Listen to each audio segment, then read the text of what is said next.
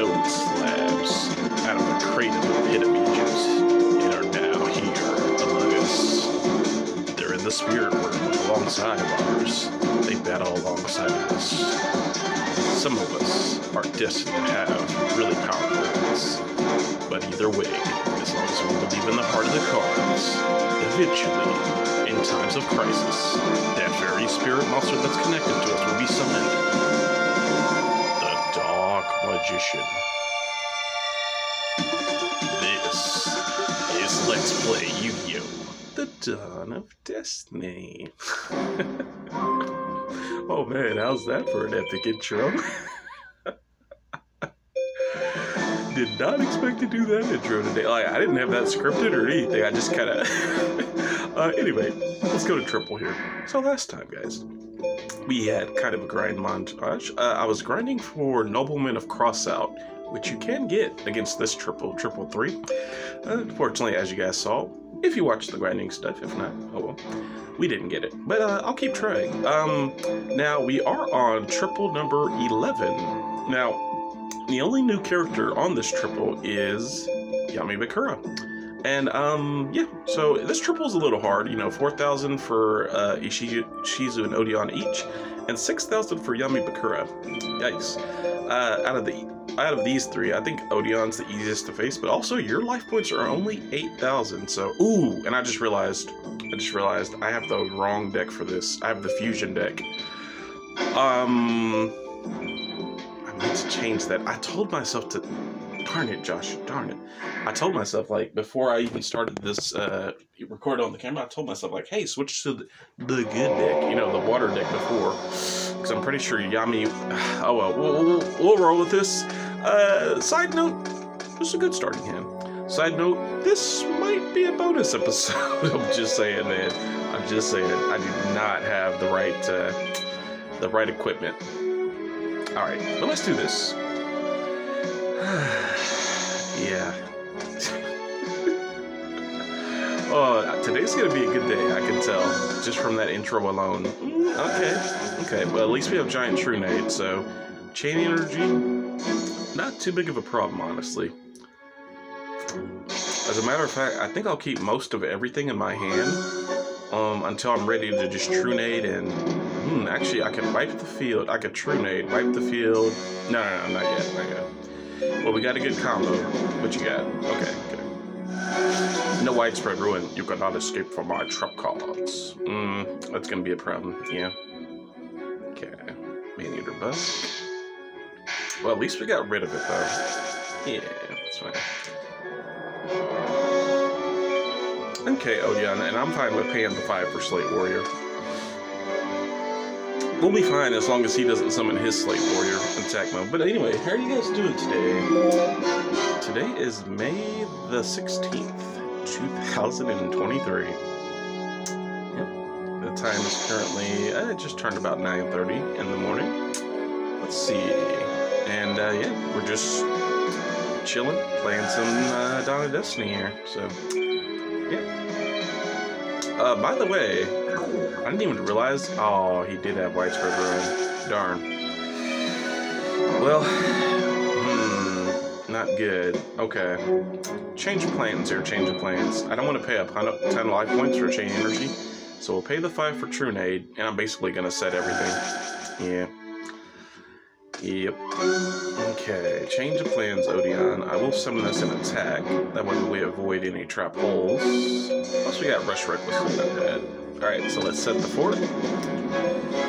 Yeah, looks like I had the hand to get a quick win, but no, he just had the right. I guess I could have got some quick damage, but nah, you know. Even if I had Raigeki there instead of Dark Hole, maybe, but anyway. Yeah, here comes Chain Energy. Slate Warrior, that's fine. As a matter of fact, I think I'm willing to take the 5. Just because I'll thin my deck. And he didn't replay Chain Energy. Weird. Is the AI smart? Like, did he wise up and say, you know what? I don't want to pay 500 for all my stuff. Is that what's going on here? Because if it is... I never knew the AI could do that in this game. AI seems pretty, not not the brightest, shall we say. Not the brightest crayon in the crayon box. Alright, jar of green. Nice, nice. So I have the option to negate chain energy if I want. Okay, let's set this. Should I set a humanoid slime though? You know what? Let's attack first and ask questions later. What's this? Mask of Darkness. Okay. So that's gonna get widespread. Has he played Jar of Greed? I don't think so. Probably get widespread. Yeah, okay. Alright, but the good thing is I know that's what that card is. So, we can work our way around that. Yes, yes. So I'll set humanoid slime. Okay. Your move, Odion. Alright. We're still in a good spot here. Another Slate Warrior. That's fine.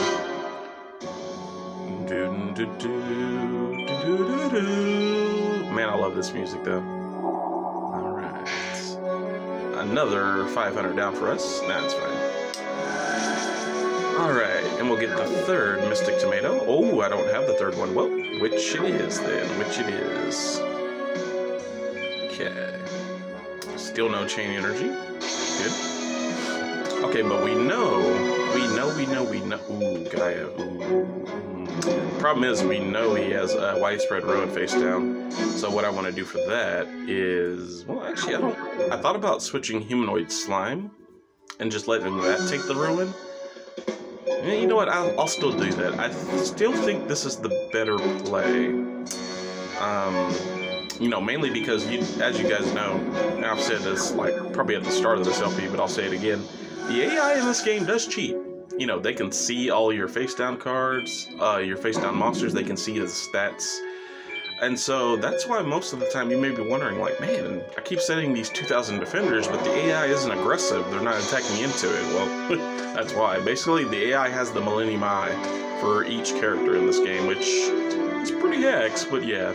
I'm pretty sure I've mentioned that before. Also, I'm pretty sure the AI can see your set spells and traps because, again, maybe this is just my experience and it's a rare thing, but for some reason, like, I noticed that whenever I set Magic Jammer, and like, you guys have probably noticed this too, especially in some of the grinding episodes, you ever notice how, like, Yami Yugi's holding on to Raigeki? Or Seto Kaiba's holding on to Heavy Storm, even though you have 4 set spells and traps? But like, let's say among those 4 set spells and traps, one of them's Magic Jammer, and for some reason Kaiba has like Harpy's Feather Duster, Heavy Storm, and Dark Hole, but he just won't play it. Yeah, I think the AI can see your face down cards too. I mean, that's just a theory. A fan theory. And cut. No, seriously. Yeah, like, and you see there, he attacks my strongest monster with Judgment, despite my Beast King being in defense mode. Kind of strange choice, huh? Oh, it's because the AI can see your stats, and they go after the strongest monster you have at the time, not necessarily for damage. Which is good for us, because we only have 600 attack. Now, despite the risk to my life points in this triple, I am going to take out Slate Warrior, because it's funny, we can actually take it out with Witch. So, yeah, Jar agreed, there's no surprise there. You can auto-escape by trump cards, yeah, no surprise there. Odion, go ahead. But I don't want him sacrificing again, and having 2 sacrifice monsters on the field. Because the AI, for whatever reason, they'll attack 1 turn with Slate Warrior, but not, 2 or 3 in a row. So we'll get rid of Slate Warrior, make sure he can't sacrifice, and we'll end the turn there.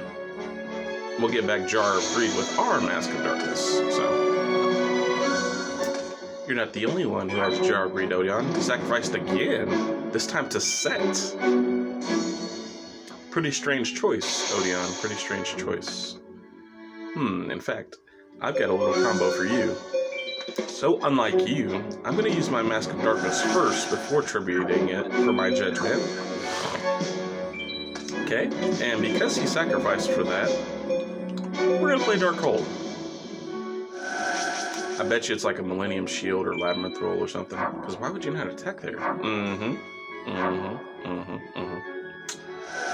Alright, with which, we're going to get a direct attack in here. So I'm actually going to take Cannon Soldier, because we may be able to cowboy for game. I mean, soldier for game. So, okay, yeah, and just to show you guys, it was indeed Millennium Shield. Alright, Slate Warrior. No need to worry, it's just Jar of Greed he's got face down. We know this. What? He didn't play it. Uh-oh. Is there another card he has face down here? I'm kind of worried now. Oh. Wow, the AI tricked me. I never thought I'd be able to say that in this game, but... Well, it's a good thing I attacked anyway. Because he did take Jar of Greed back, right? Yeah, but he didn't set it right away. Whoa. Unless I just was talking and totally blanked. He didn't set Jar of Greed right away. The AI is impressing me today. Alright, well, either way, that dark hole was worth it. So, well, Judgment? Yeah, okay. I was kind of worried, but no. We have Rush Recklessly, so this is fine. Okay, declared battle. Alright. Yeah. Take this, Odion. Counter attack. New to punch. Nice. Yeah. So he lost a total of 1,200 damage that turn. 8 for premature burial. And there's the chain energy. Too little, too late, Odion. Too little, too late. All right. Because he'll get back 400 points next turn, but I don't think it's going to be enough, Odion. Go, Jar of Greed. All right. So Odion played. And does he still have Jar of Greed in his hand? What? There's no way, right? Man, I probably should have Magic Gem or Chain Energy, just so I could win, you know, right now, just to make sure, but it's okay. I'm not gonna set any cards. Remember, in the triples, you got other people to face down the line, so, you know, gotta be a little, well, you don't have to be conservative, but I encourage you to be down to 50. What are the odds that's a man-eater bug, huh? Or a cyber jar? Pretty high, I'd say. Alright. Slate Warrior. The punch. Oh, good, it's Jar of Greed. I mean, Masquerade. No, he's gonna get Jar of Greed. I can see the future. Oh. Odion, you're impressing me today, buddy. You're highly impressing me today. Mixing it up, you know, taking cards you normally never take, not using Jar of Greed right away. I'm impressed. Alright, we win. But yeah. Do I deserve to be punished? Well, no one deserves that, bro. Like, what are you even talking? Oh, maybe he's referring to the story of the anime, yeah. Alright, Ishizu, what have you got? You are destined to experience defeat at my hands, and no one can deny their fate. For I have seen the future. I have come to tell you, because shut up. Alright. Kind of a weird message, but I hear you, Ishizu. I hear you loud and clear. Oh, by the way, fun fact about this character and some of her cards. Well, not necessarily some of the cards she uses in this game, but some of the cards she uses in Nightmare Troubadour, like her Earth Fairy stuff, like, she probably has Trap Hole, but you know what? This is too tempting. This is too tempting, and we have Cyber Jar backing us up. But some of her cards she uses in Nightmare Troubadour, like the Earth Fairy stuff, like, you know, Mudora, Ajido, Keldo, I think I'm missing one, Gido, Keldo, Zolga, yeah, all those cards in between my last episode of the commentary and this episode, yeah, in the real game, we're gonna set some cards here. In the real game, all of her, you know, Earth Fairies have actually gotten recent support, both in the TCG and now in Yu-Gi-Oh! Master Duel. Pretty cool stuff, and their effects are nothing like they were in 2002, you know. Oh, I forgot to play Solemn Wishes, darn it. That's okay, that's okay.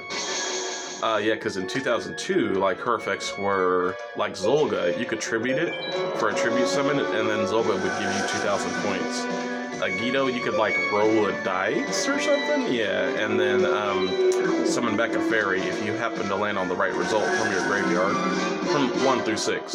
You couldn't summon 6 and higher. We only take 100 damage there, so... The problem, though, is that she gained 1,200, but better for her to gain 1,200 than, like, 19 from Horse Raider, right? Right. But yeah, her cards have gotten a lot of recent support. Pretty cool, pretty cool. I've tried some of them out in Master Duel, and it's funny because all of the effects, really epic part of the music there. All of the effects of the retrained Ishizu cards. Ooh, okay, if we can get Beast King, we'll be looking pretty good here. But all of the effects of the retrained Ishizu Ishtar cards, nice. We beat it. Radiant Temperature. Oh, look, it's the sun from Super Mario World 3. Don't swoop down and attack me, please. We'll set Forget Me, maybe. That's the best stated monster we've gotten so far in this duel. Oh, I should have done that. I forgot to have Cyber Jar. It's okay. But yeah, what was I saying? Yeah, all of her retrain cards. Oh, it's just Dark Witch. It's fine. They all have the shared effect to mill, aka send cards from the decks to the graveyards. Whenever they're sent to the graveyard. So most of them can mill 5 cards, but a few of them, you know. Also, a lot of them share the effect to, oh, we can actually take this out. That's funny. Wow, that was a heart of the cards. Thanks, Late Warrior. Don't have Trap Hole? Okay. Don't have Mirror Wall or Mirror Force? Okay. We're looking good. I guess she has Numinous Healer? Numinous Healer? No. Ishizu, girl, what you got back there? You got nothing? I guess it's just Bluff City back there. But yeah, they also not only have the ability to mill, also now her cards, the retrains, a lot of them have the ability to shuffle back. Yeah, kind of a weird card effect. The ability to shuffle back cards that are, like, if they, like, let's say the retrained Yugioh is in the graveyard, right? And I'm not saying this is how it works in the TCG, I'm just giving an example. At any time, you know, as a quick effect, which is pretty broken, when I finish my sentence, as a quick effect, while it's in the graveyard, aw, Dark Elf. Well, at least she's gonna start losing points. Oh no, darn it. But as a quick effect, while, like, if Yugioh was in the graveyard, at any time, you can, like, return, banish Yugioh while it's in the graveyard, and then return, like, up to 5 cards from the graveyard to the deck. So let's say your opponent just plays, like, Monster Reborn or something. You're like, oh, I got Yugioh in the graveyard. Effect. You know, I chain it as a quick effect. And you're just like, dude, what the heck? They took out the monster I was gonna reborn. We'll set this. Sucks to get rid of my Dark Hole, but ooh, okay. Yeah, like I said, all of them have that shared, oh, nice. Are we gonna get 5 monsters off of Cyber Jar? Oh, no, okay. Pretty close, though. 4, not bad.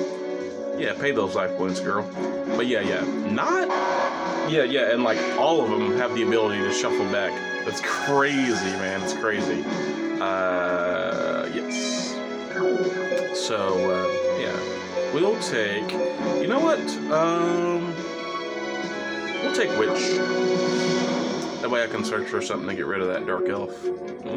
May not have to search after all. We're going to draw 5 cards. The good part about this is we're gaining a lot of the life points we lost against Odion, since I have Solemn Wishes out. The bad part is we just filled her hand with resources and helped her dump Marie the Fallen One there. So she's going to be gaining life points, you know. Darn, can I play backup soldier? Oh, thank God. No, wait, I have Magic Jammer. Should I jam this? Yes, I should. Because we've got Yami Bakura still to face on the triple, so let's toss Masaki. Yeah, you're not getting rid of my Solemn Wishes. I think that'll be worth it. But what was I saying about the Ishizu cards? Oh right, we got the other morphing jar. Let me pay attention to the game. I was thinking about just ending my turn with all these cards in my hand, but no. we're gonna have another jar, so I need to set as much as possible. Okay, and now that we've done it, actually, let's flip it ourselves. Well, should we? What if she has torrential? Ah, screw it. We'll be fine. Okay. Oh man, we dumped another Marie of the Fallen into our graveyard. Ooh, but we got another. See, that's what I was wanting. That's what I was hoping for. I was hoping, like, man, maybe we can draw the other Solemn Wishes. And we did. Great, great. Okay. We're looking good now, so let's just attack her 2,000 defense point monster. Aww. I'm kind of upset, but kind of not. Actually, this is really good for us, you know, that she played it, you know, right away. Because, you know, we only took 1,100 damage instead of... We could have taken way more damage, you know, like 19 or so.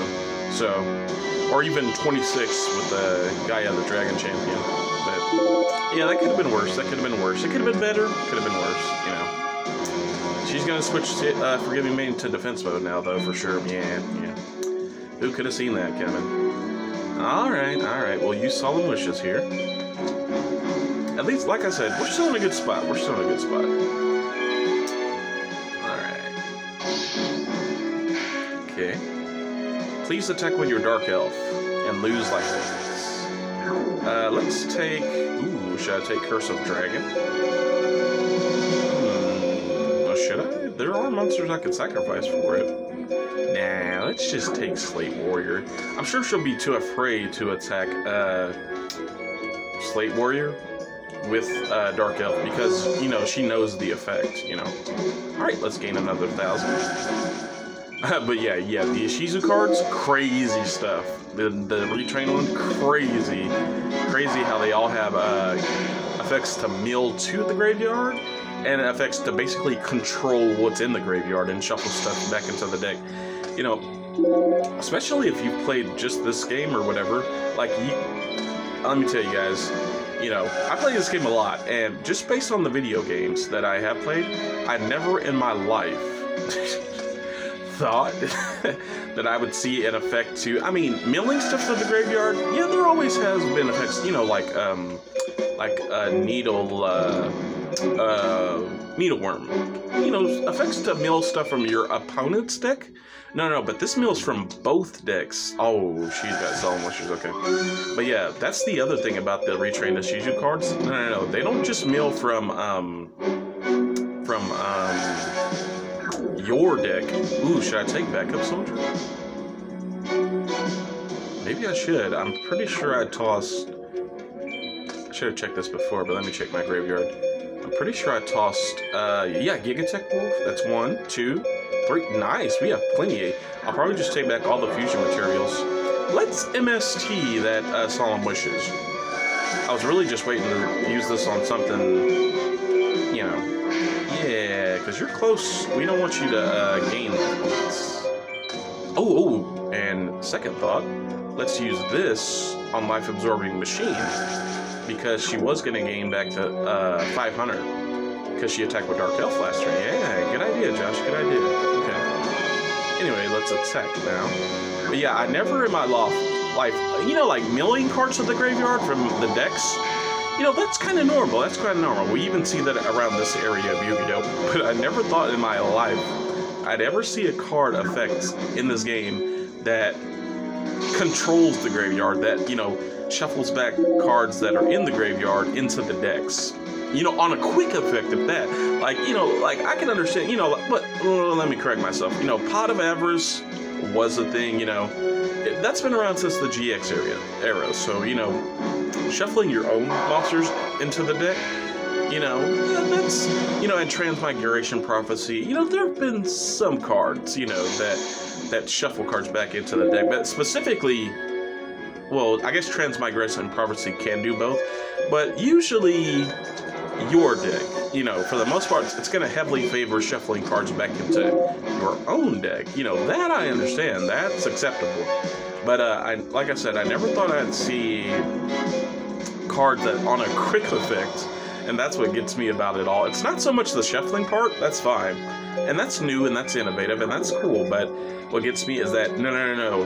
It's both players' graveyard. You can control your opponent's graveyard, and it's on a quick effect. It's just like, what in the Sam Hill? What were they thinking on that one, you know? I should have set Mystic Tomato, because maybe we could get Cannon Soldier. Speaking of Cannon Soldier, is it in our graveyard already? Okay, I haven't really been paying that close attention, so I thought we might have sent it with Morphing Cure. So, just had to check. I need a drink. Been rambling non-stop about the Ishizu cards, but that's good though. Darn, she didn't attack with Dark Elf. I was hoping she would and just, you know, basically end the game. Well, speaking of ending the game, I think this will basically end the game right here. Royal Decree, shut down all of her traps. Yeah, should I wait to attack?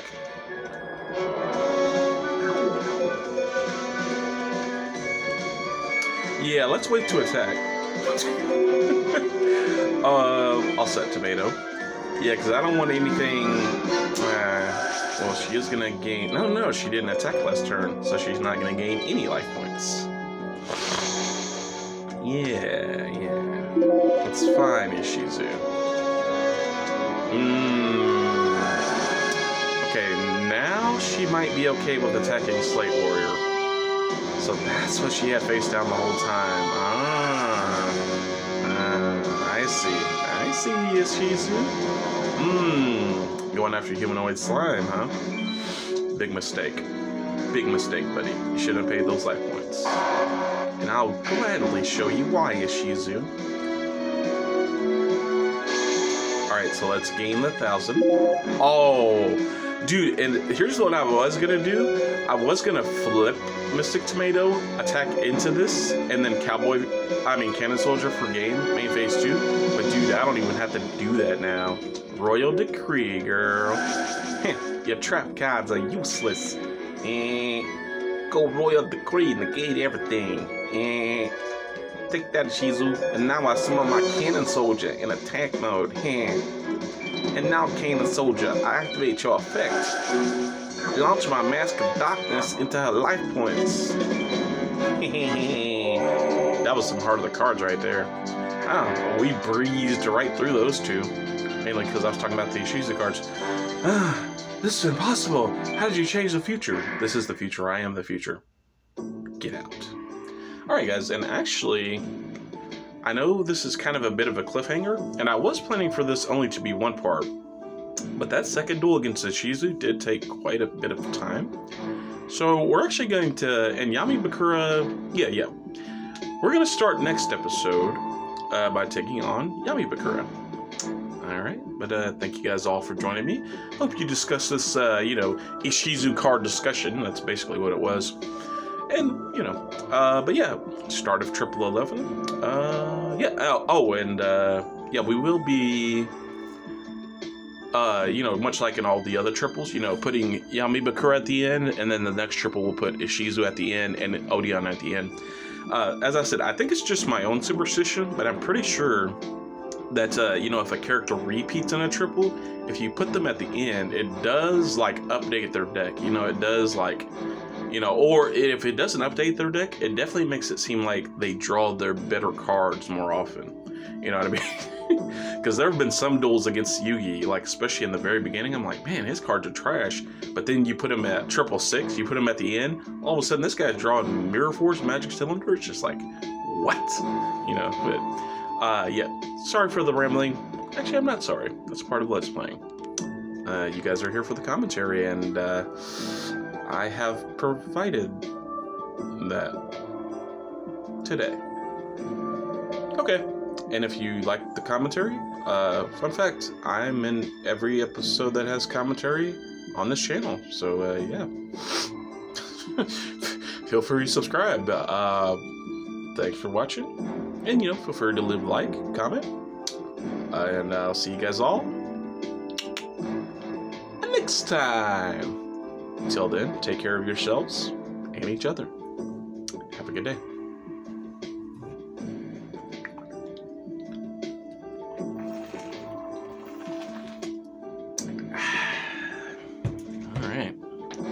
And the good part is we have 8,500 life points to take on Yami Bakura. It's pretty good.